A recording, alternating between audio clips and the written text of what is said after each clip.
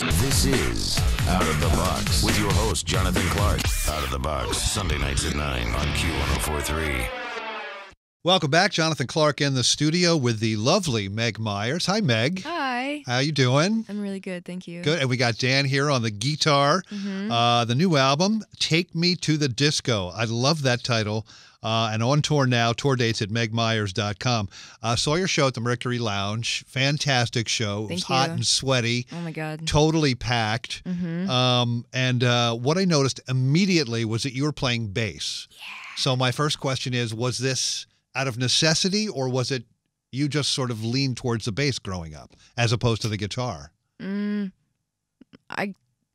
At 13, my brother made me play bass so that I would be in his band because he needed a bass player. Okay. But before that, I was playing guitar, piano, and then I started playing bass, and I was actually like, okay. Yeah. I love this. Great bass players are awesome. I mean, it's such a Oh my gosh. integral part of the music, right? Yeah. I mean, and to play it right, obviously, it is like the main thing. Yeah. That was actually for this record, one of the songs was so difficult for me to learn because singing it at the same time, like the rhythm is just I don't know done. how you guys the song do called that. Done is How do just you like, play bass and sing? It took me like 2 weeks to get it. I just had to boom, right. boom, boom. Start incorporating my voice in a little at a time, and you just get it over time. But that's cool because it's like you can do anything. Yeah. Just practice. Ambidextrous. Yeah. And then when you watch guys like Sting play these ridiculous Exactly. like rhythms and vocal patterns, and But he just does it automatically. It's just like he doesn't. comes, I know he's just I assume way too talented. Yeah. Do you like spending time in New York? We are in New York, but you don't have to say that. I mean, you know what? I love things about it. I love the food. I love the culture. I have a hard time. I get claustrophobic. Yeah. With the high buildings. Right. And just like and it is an island small, too. Everything's small where you stay. Yeah. So there's things that I love about it, but that always makes me want to be here less amounts of time. We had this conversation last week with another band. They live in L.A., and they were talking about, the wide open spaces, the nature. And, when you walk in L.A., everyone thinks like you have a problem or something because nobody walks in L.A. And as the Missing Persons wrote that great song. Yeah.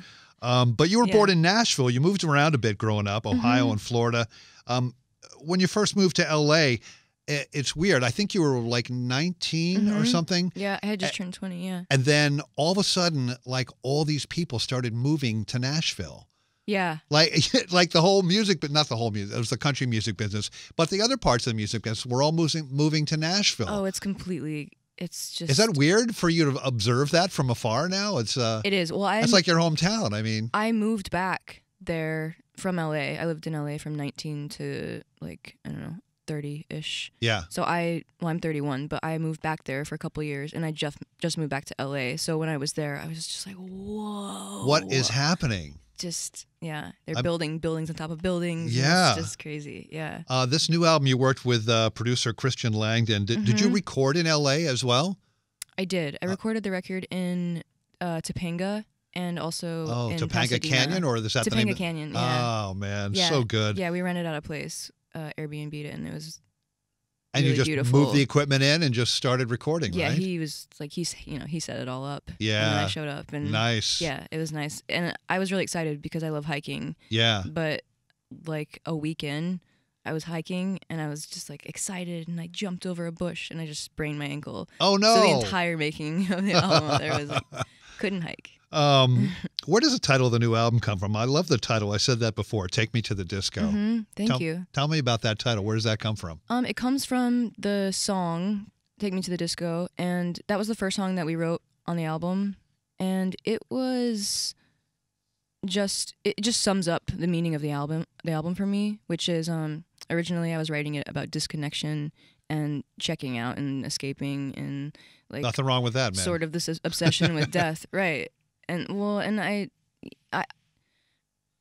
think over time, when we finished it later, we finished it months later. That was the last song that we came to, and we were like, and I had been on quite a long spiritual journey. Yeah. That year and during the making of the record, and when I went back to it to finish it, I was like, oh, wow. I was actually not looking for escape and everything. It's like I'm really looking for connection, like to myself and others, and just true connection. And sometimes I think people can seem like they want to escape, but it's just you're just searching for. Yeah. You know. Yeah. Well, as a songwriter, I think I'm jealous of songwriters for this reason, because when there are things that you are going through in life, you are lucky enough to be able to put those into words and write songs and produce something to make you sort of, it must be sort of therapeutic, cathartic, or whatever, to sort of like release it that way, as to, you know, calling up a therapist and paying $150 or something. Well, you know? I mean, I guess I'm a tough one because I also have therapy, which I've been doing that too. But luckily, my insurance covers it all. So. Yeah. But that's great that you guys can do that. Yeah. And you have gotten some really good press from Rolling Stone, New York Times, Cosmopolitan, Entertainment Weekly, among others. Is it strange reading reviews of your music and reading their interpretations of your music? It is sometimes, yeah. I try not to. I don't really read it that much. I stay offline a lot. Yeah. I try to. I don't blame you. Yeah. Her name is Meg Myers. Her new album coming out July 22nd. Take Me to the Disco, on tour now. MegMyers.com for all the dates. We have Dan with us, who brought a beautiful guitar. You guys want to play a song for us? We would love to. Tell us about it, and then just go for it. Okay, this song is called Jealousy, and I spell it Jealous C. Jealous of the sea. Yeah. It is, let's see, I wrote it a few years ago in my house when I was living in Nashville, and I was having a tough time. I was engaged at the time, not anymore, and it was just about all that stuff. All right. Yeah. Here we go.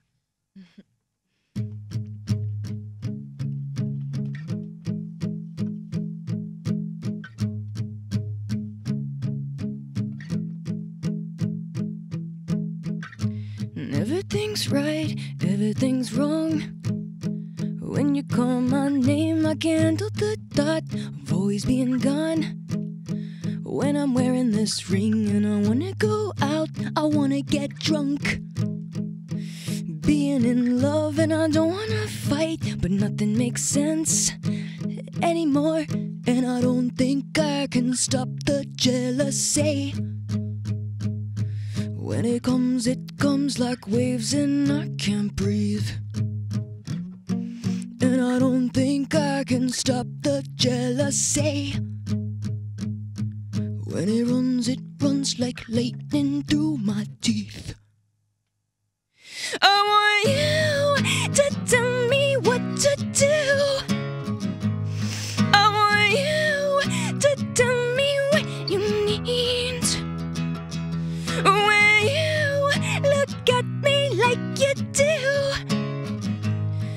don't leave, I just can't get enough. I just can't get enough.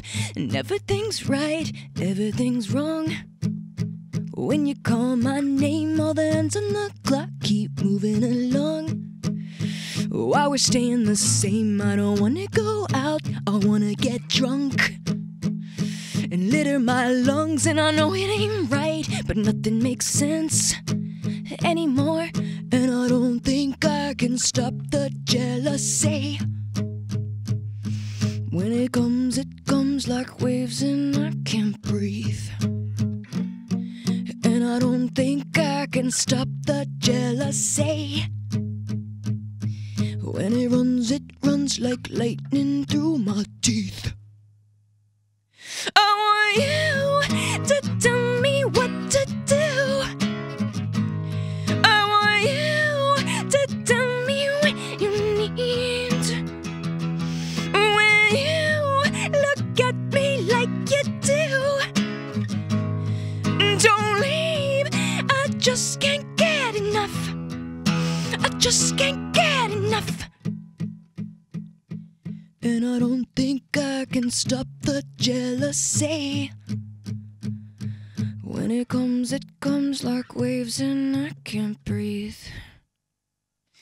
I want you to tell me what to do.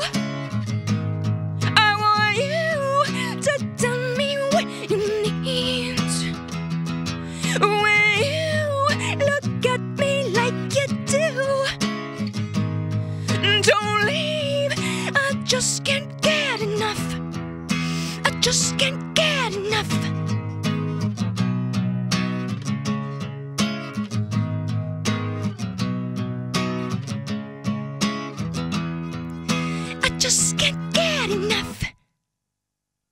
There she is. Wow, really nice. Meg Myers playing live for us here on Q1043's Out of the Box, along with Dan there, the new album, Take Me to the Disco, coming out July 20th, and Meg is on tour now at megmyers.com. The song that I want to play off the album is called Numb. And what can you tell us about this one? And then we'll blast it off the Empire State Building for you. Yeah. Okay, well, let's see. I wrote this one when I was on my other label, and it's just about the pressures originally it's about the pressures of having to write a single for the radio. Yes. And well, I saw the video for this song. Mm-hmm. There's like 7 people fixing your hair and stuff like that. Yeah, a lot of touch going on. Very uncomfortable, creepy. Ugh. Yeah. Yeah. So that's what it's about. We were feeling a lot of pressure, me and my producer Leggy, and we went in the studio and we just wrote it about them and about the whole situation, and I am so grateful because I got to make this out. I was able to actually make the song. But then I got off the album and I'm label, and I'm on a new label now. And yeah. All good, man. Yeah. Meg Myers is her name. Take Me to the Disco, the new album. Everyone go out and buy it. July 20th, it's available. You can pre-order it now, I'm sure. And she is on tour. Check her out by all means. megmyers.com. Meg, thank you so much. Thanks for having me. Dan, thank you. This is Out of the Box with your host, Jonathan Clark. Out of the Box, Sunday nights at 9 on Q1043.